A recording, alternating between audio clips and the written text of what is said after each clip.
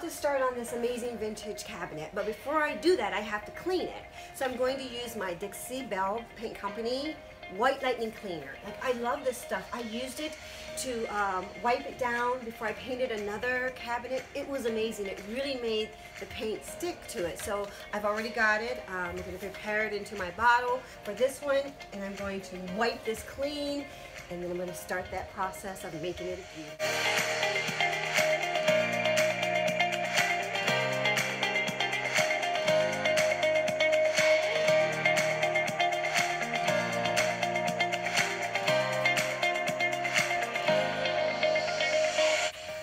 My cabinet's all clean. I'm about to paint it now. What's amazing to me is that I can actually start painting without sanding. I spent all those years sanding, cleaning, painting, sanding, more sanding. But now I'm going to use my Dixie Belle. This is sea glass. I'm just going to paint it on. I can't wait for you to see the results. Utterly amazing. Cutting down my time to a fraction.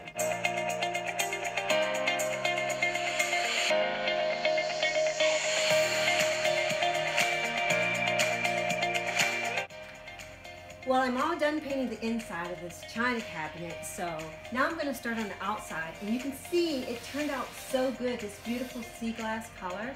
So when I do the outside, I'm thinking I'm going to use this Dixie Belle Fluff. I might even add a tinge of silver to it just to put it over there.